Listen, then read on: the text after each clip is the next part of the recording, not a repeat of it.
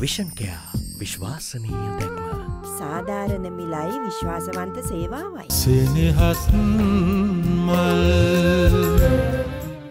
SLT Mobitel පුළුල්තම ආවරණයක් සහිත වේගවත්ම mobile 4G ජාලය.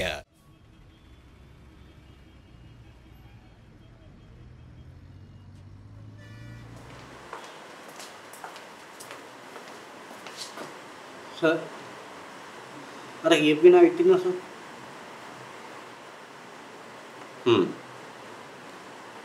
කිසිරි මිගාරව විතරක් ඇතුළට ගන්න. මම මිනිහත් එක්ක කතා කරලා ඉවරනකම් කිසි කෙනෙක් ඇතුළට ගන්න එපා. හොඳයි සර්.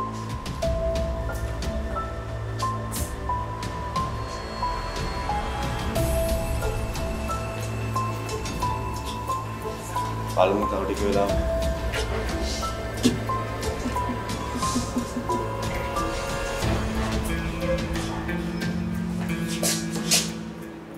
නිගාරකෙන් මහත්තයා විතරක් ඉන්නේ කිව්වා.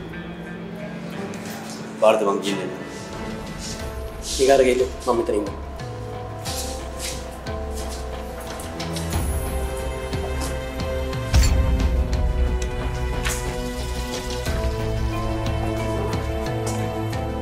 සර්. අර කීර්තිනා වික්ටින්.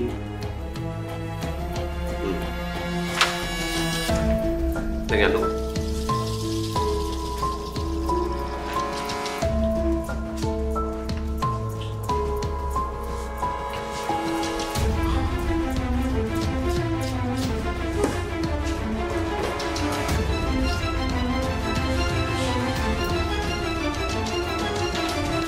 මිගාර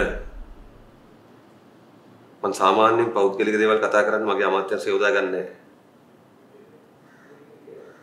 හැබැයි මිගාරට විශ්වාසවන්ත වෙනකට එන්න ඕනේ කියපු නිසා මම මෙතෙන්ට එන්න කියලා කිව්වා.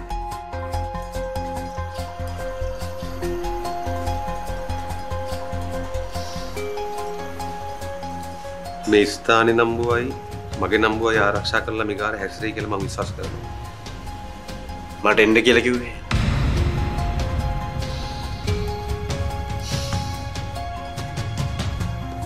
මිගාර ප්‍රශ්න වෙන්නේ වැරදි වෙන්නේ මිනිස්සු අතින්. ඒවා කතා බහ කරලා විසඳ ගන්න බැරි තරම් දුර වැඩි වුණාද? ඒවා විසඳ ගන්න තෝරගත්තු තැන උසාවියද?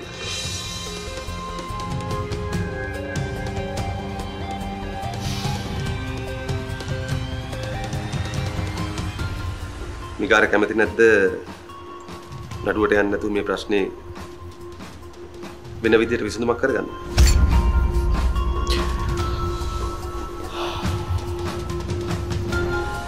මොකද්ද විසඳුම? ප්‍රශ්නේ මොකද්ද කියලා හරියටම කිව්වොත් මම විසඳුම කියන්න. 1 මගේ තාත්තා 2 මගේ අම්මට කරන අපහාසය. ඒ අපහාසය මං ඉල්ලලා ලස් කරගන්න. එතකොට ඔය කියන විදියට මගේ අම්මා ලලිත් තාත්තත් එක්ක අනියන් සම්බන්ධයක් ඇති කරගෙන නැහැ. එතකොට ලලිත් වීරසූරිය කියන්නේ මගේ තාත්තා නෙමෙයි. මිකාර දැන් ඔය තාත්තා කවුද කියන එක අමතක කරන්න. එච්චර කාලයක් මිගාර ජීවත් වුනේ නැද්ද? ලොකු මහත් වුනේ නැද්ද? එතකොට ඔය තාත්තගේ ප්‍රශ්නයක් ආවද? ඇයිද මේ නැති ප්‍රශ්නයක්?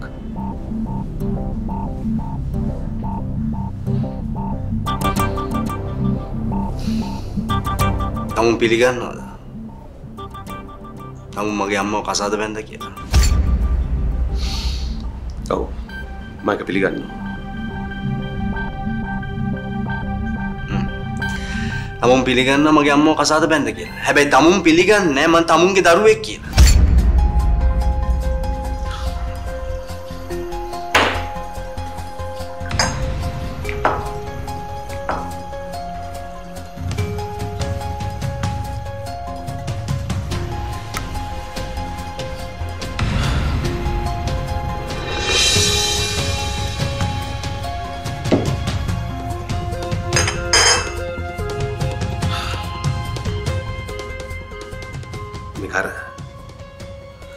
මිකාර ඔය නඩුවෙන් මගෙන් ඉල්ලන වන්දිය මං ගෙවන්නම්.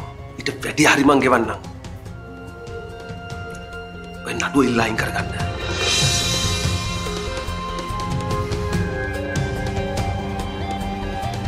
තමුන් කිව්වා නේද මං තමුන්ගේ දරුවෙක් නෙමෙයි කියලා. එහෙනම් ඇයි මේ නඩුවට බය? මම නඩුවලට බය මිනිහෙක් නෙමෙයි මිකාර. හැබැයි මේ වෙලාවේ ඉලෙක්ෂන් එකට ලොකු අවශ්‍යයක් වෙනවා මට මේ නඩුව. මිකාර මගේ දරුවෙක් කියලා මට පිළිගන්න බැරි හේතු ගොඩාක් මට තියෙනවා. මගේ මුළු ජීවිතේම විනාශ වෙනවා මේ නඩුව හින්දා. මේ නඩුව ඉල්ලලා අයින් කරගන්න. මං ඉල්ලන ගාණක් දෙන්නම්. වන්දි ගන්න නඩු කියන්න මට ඕනේ නැහැ. මම මේ නඩුවෙන් ගොඩක් දේවල් බලාපොරොත්තු වෙනවා. මම මේ නඩුව අයින් කරගන්නේ නැහැ.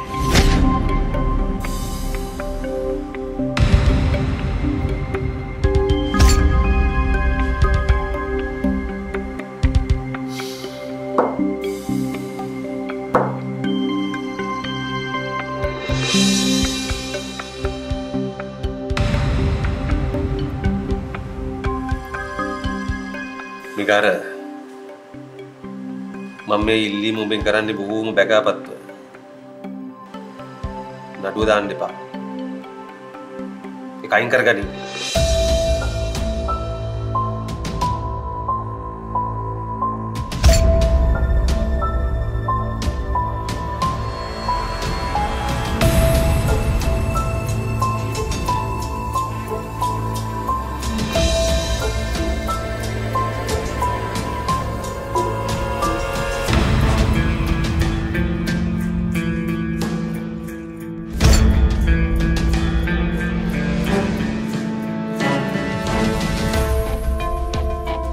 හිරුගේ පළමු කිරණ මෙන් රන්වන් බුද්ධි තිමත් සමකට ලීවර් ආයිෂ් කහ ෆේස් ක්‍රීම්.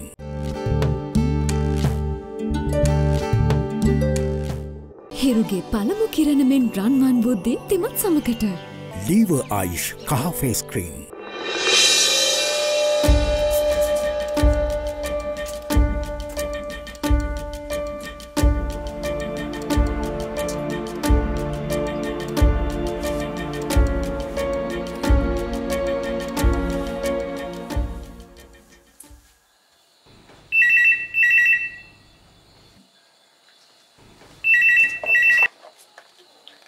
Hello. මම ග්‍රේෂන් අමරසූරිය. කොවික්‍රම. Mr. අමරසූරිය. මහත්තයා නෑනේ. කවුද මේ? මම වික්‍රමගේ වයිෆ් කතා කරන්නේ. මේක බොහෝම හොඳින් අහගන්නවා. වික්‍රම මට මේ විදිහට බොරු කරන්න ගියොත් මගේ ඉවසීමේ සීමාව නැති වෙයි. එහෙම වුණොත් ඊට පස්සේ සිද්ධ වෙන දේවල් වලට මට දොස් කියන්න. තේරුණාද? ඇයි මිස්ටර් අමරසූරිය එහෙම කතා කරන්නේ? අපි සල්ලි දෙන්න පොරොන්දු වුණානේ. වික්‍රම මගෙන් ඉල්ලපු කාලය ඉවරයි. අපිට තව සුමානයක් කල් දෙන්න. අපි සල්ලි ටික දෙන්නම්. තව සුමානකින් නේද පුතාගේ වෙඩින් එක තියෙන්නේ. ඔය වෙඩින් ගන්න කලින් ගත්තු ණය ගෙවුවොත් නේද හොඳ? වික්‍රමට කියනවා මට කෝල් එකක් දෙන්න කියලා.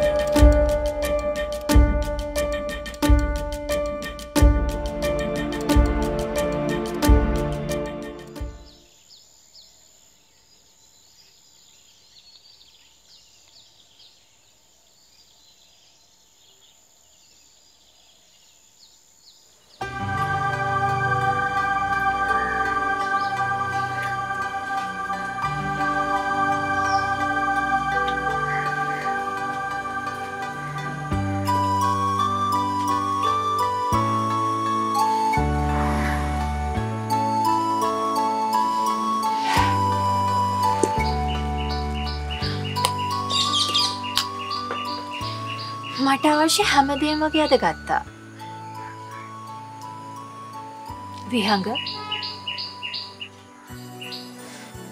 විහංග ඔයා මේ ලෝකේ නෙවෙයි ඉන්නේ. ඇයි? එහෙනම් කියන්න මම මොකද කිව්වේ කියලා. ඔයා ඡාපාව දැක්ක වෙලාවේ ඉඳන් වෙනස් වුණා. නෑම දෙන්නේ. නැත්තේ නැහැනේ විහංග. එහෙම වෙනස් නොවුන නම් තමයි ප්‍රශ්නේ. ඔයා මනුස්සෙක් නම් ඔය විදිහට වෙනස් වෙන්න ඕන. ඔයා අවුරුදු ගාණක් ආදරය කරපු ගර්ල්ෆ්‍රෙන්ඩ්ව අයින් කරලා මේ ළඟදී හම්බුන ගර්ල් කෙනෙක්ව මැරි කරන්න යනවා කියන්නේ ඒක ප්‍රශ්නයක් තමයි.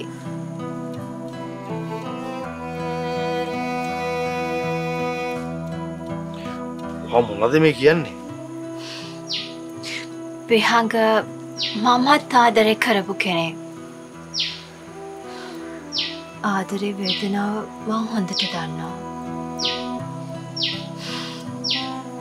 ඔයා ඉන්නේ පුදුමාකාර වේදනාවකින්.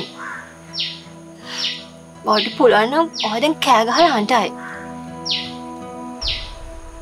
මම බොරුද කියන්නේ? ඔයා කොහොමද එහෙම කියන්නේ? ඔයාගේ නිගමනය වැරදි. මං දැන් ඡාපා ගැන හිතන්නේ නැහැ. ඇයි විහංග ඇත්ත කියන්න බැරි? මම ඔයත් එක්ක තරහ වෙන්නේ නැහැ.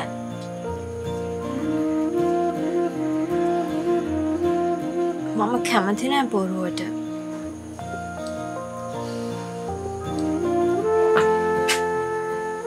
අපි දෙයියා. විහංග වෙඩින් එකට තියෙන්නේ තව සතියයි. ඔයාට පුළුවන් ඔයා කැමති තීරණයක් ගන්න.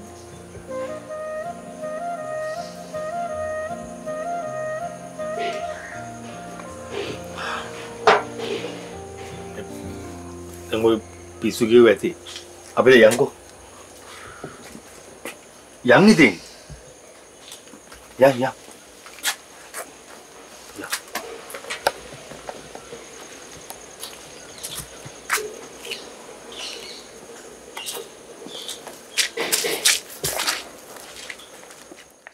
ලීව ආයුෂ් කහ සබන් සඳක් වගේ බබලන පිවිතුරු සමකට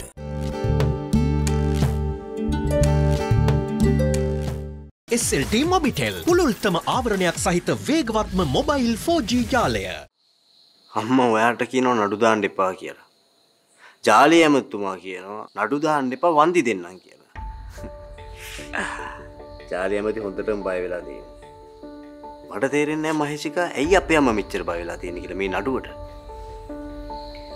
ඔයාගේ අම්මා ඉන්නේ බය වෙලා නෙවෙයි මෙගාර. එයා හිතන්නේ සාම්ප්‍රදායිකව. පුතෙක් තමන්ගේ තාත්තට විරුද්ධව නඩු කියන එක වැරදි කියලා එයා හිතන්නේ.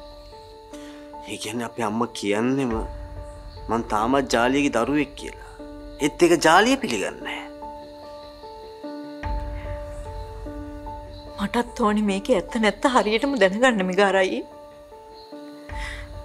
මේ ප්‍රශ්න නිසා මම මෙරි උපදිනවා.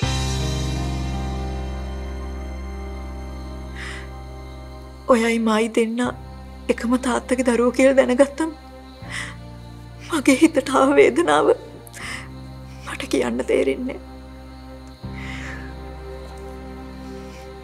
තවත් දවසක ඔයා ලලිත් අංකල්ගේ දරුවෙක් කිව්වම මං ගොඩක් සතුටු වුණා. ඒ දුකයි සතුටයි දවසින් දවස මාරු වෙනවා. මම මගේ ජීවිතේ ආදරය කළේ ඔයාට විතරයි.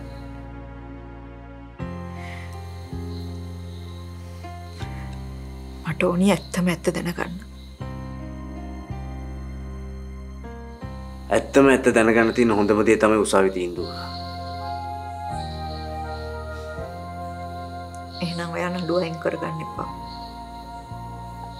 කවුරු කිව්වත් මම මේ නඩුව අයින් කරගන්නේ. ඔයා නඩුව අයින් කරගත්තේ නැත්තම් ඔයාගේ අම්මා තීරණයක් ගන්නවා කිව්වා. මගේ අම්මා මොන තීරණයක් ගත්තත් මම මේ නඩුව අයින් කරගන්නේ.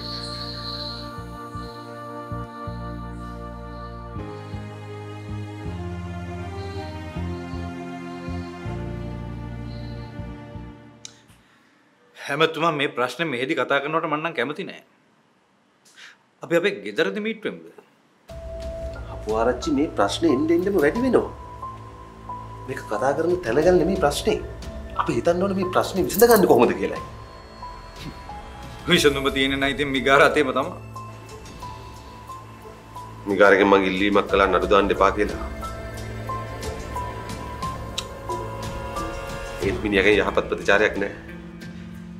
එමනේ ඉතින් දැන් අපිට නඩුවට ලෑස්ති වෙන්න වෙයි.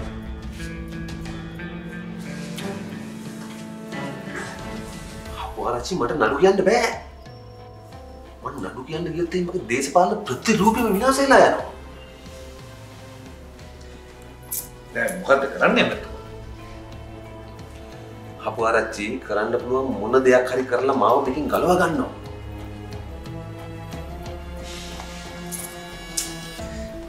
මම හිතා වයිසිටත් කිව්වා ගිහිල්ලා මිගාරගේ පේජ් එක සර්ච් කරන්න කියලා.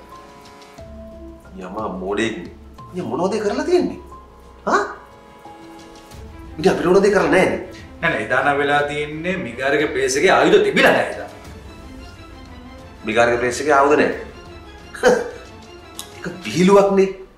මම මාව ගොඩක් ට්‍රස්ට් කරනවා. ඒක නිසා මාව අමතක කළා දාලා කවදාවත් මට දුකක් දෙන්න එපා ප්ලීස්. ඕනම දරුවෙට අයිතියක් තියෙනවා තමන්ගේ නියම තාත්තා කවුද කියලා දැනගන්න. ඒ වගේ මේ තාත්තා එයාව පුතා හැටියට පිළිගන්නවා නම් ඕනම දරුවෙක් කැමතියි යම්මි. විහඟත් එක්ක shopping ගිහින් ආපු වෙලාවෙ ඉඳන් ඔයාලක අප්සෙට් මූඩ් එකේ ඉන්නේ. ඇයි මොනවා හරි ප්‍රශ්නයක්